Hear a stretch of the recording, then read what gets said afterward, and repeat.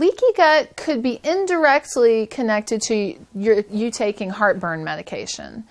And the reason is, well, remember how we talked about food sensitivities and leaky gut are like two sides of the same coin. And so if you have heartburn, you may have food sensitivities that are causing that heartburn. And that may be a sign that there's a underlying problem of leaky gut. You also could have other issues, such as a lack of hydrochloric acid or a lack of digestive enzymes. And, you know, long-term use of heartburn medication is not the best solution. So if you're on heartburn medication for a long time, you may want to try to figure out what's the underlying cause.